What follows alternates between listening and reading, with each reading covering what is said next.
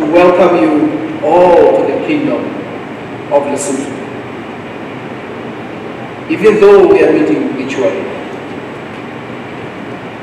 through His Majesty's command, I wish to convey his regards and express his profound appreciation of the work ardently conducted by the SADC Parliamentary Forum for the benefit of Southern African countries. Today I feel greatly honored to have a rare opportunity in my less than 2 years of being in the office of the Prime Minister, of addressing this unique assembly of speakers and members of Parliament of our region. It is unfortunate that the COVID-19 restrictions and the prevailing economic challenges have deprived us of a much more desirable situation of physical interaction.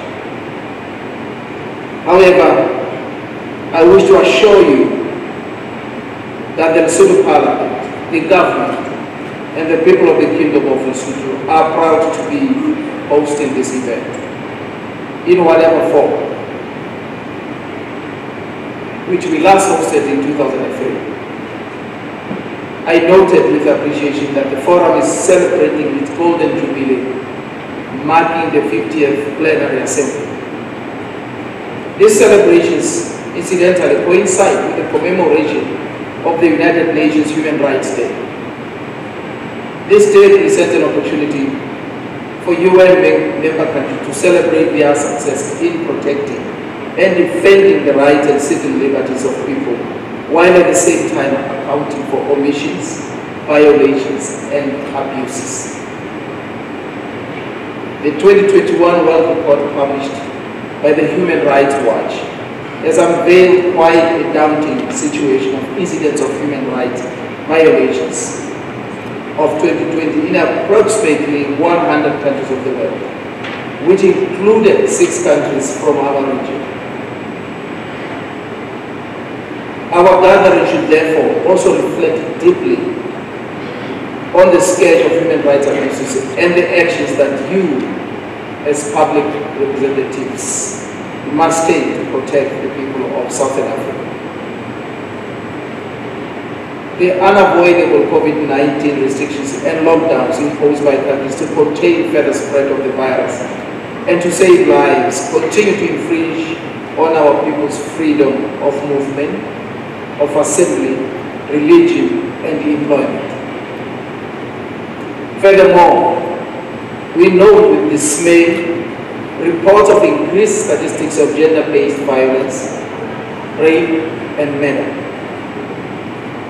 The diversion of scarce resources to procure PPE and vaccines has infringed on our people's fundamental rights of access to health services. As we commemorate this day, I wish to invite the SADC PF as one of the fundamental regional oversight bodies to work with SADC member states to eliminate gross human rights violations in line with the provisions of Article 5C and K of the SADC Parliamentary Forum Constitution.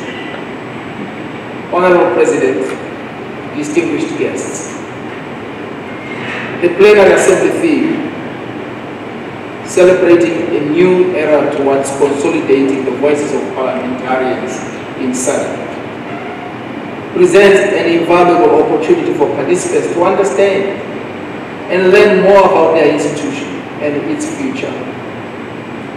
The invitation of the founding fathers and mothers of our organization to share their valued perspectives is timely and appropriate. This will not only equip current members with the rich institutional memories of our organization, it will also put in place relevant perspective to support the future of this organization as a SADC parliament.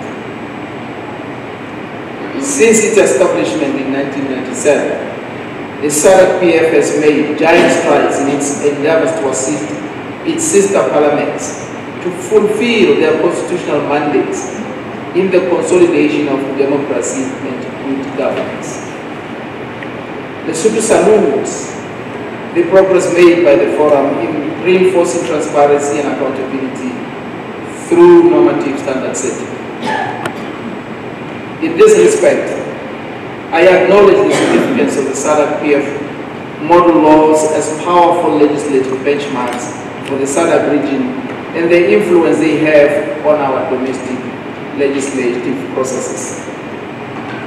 The model law on child marriages was used as a reference material by the members of Parliament and other stakeholders in advocating for a review and amendment of Child Protection and Welfare Act with the intention to criminalize child marriages in Lesotho. This legal framework was also instrumental in 2020 when the Ministry of Social Development conducted public awareness campaigns against child marriages in several districts of this country.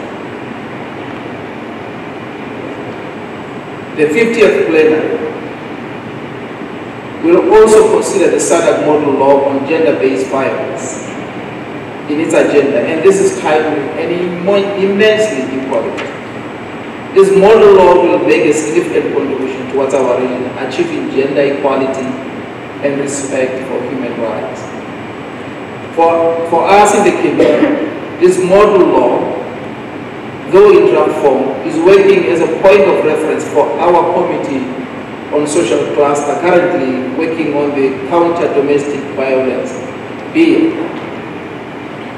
The bill intends to provide protection of rights of victims and prevention of domestic violence and strives to abolish some of the existing abusive practices which denigrate women and girls.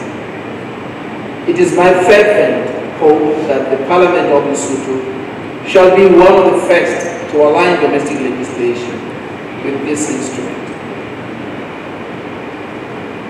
Honorable President, distinguished guests, Lesotho acknowledges the existence of the Forum as a key institutional organ of the SADC, whose aims and objectives are targeting enhancement of the dimension and the face of the SADC and her citizens without discrimination through targeted parliamentary interventions. The Plenary Assembly is a driving force for key resolutions that inter alia promote parliamentarism, boost cooperation between SADC countries, and strive to implement socio-economic policies poised to improving the quality of life for SADC citizens. I recognize the robust partnership framework consolidated by the Forum in the last decades and the consistent endeavors of the Forum to engage on SADC regional strategies, which are keen to promote domestication of governance norms that favor the state of democracy.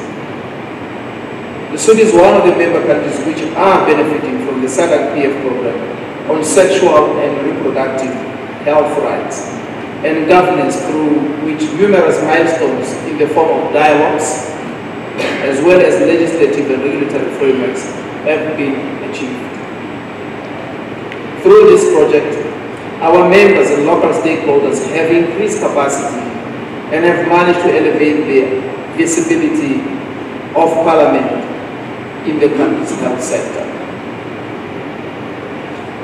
The role that SADC and SADC-PF have played over the years in promoting regional integration and democracy cannot go unnoticed. As a result of multiple interventions by these regional institutions, Lesotho remains a stable and peaceful democracy. As we speak, Lesotho, through the facilitation of SADC, is engaged in institutional reforms targeting inter alia the Constitution, Parliament itself, the judiciary, public sector, security agencies, the economy, and media. I am proud to inform you that two very crucial bills have been submitted to the National Assembly. One is the Referendum Bill 2021, which shall pave way for undertaking referendums in Lesotho, including the referenda consultations that shall emerge out of Lesotho's reform program. Another one is the 11th Amendment to the Constitution, which aims at giving effect to the resolutions of the multi-stakeholder national dialogue on comprehensive national reforms. The National Reforms Authority is currently working on drafting instructions for Parliamentary Service Bill, which aims to improve the capacity of Parliament to execute its important mandates of oversight and legislation. The parliamentary reforms will help the Lesotho Parliament to attain the minimum legal, normative, and institutional standards for democratic legislatures, per the SADC benchmarks for democratic legislatures. A team of honorable speakers for their commitment, dedication, and tenacity in making this dream a reality today. We need the same rigorous speed and energy in pushing for the amendment of the SADC Treaty, as well as the process leading to the ratification of the protocol on the SADC Parliament. We are still under the pandemic season, especially now that we hear of a more pernicious variant known as Omicron. It is in times such as this that we as leaders feel more indebted to the people we represent. I therefore urge the SADC and all regional leaders to work around the clock to encourage the people of the region to engage in voluntary vaccination in order to combat the loss of precious lives. At this juncture, allow me to wish you the best of deliberations and resolutions which will work for the good of our region. I thank you. Asante. Obrigado. Merci.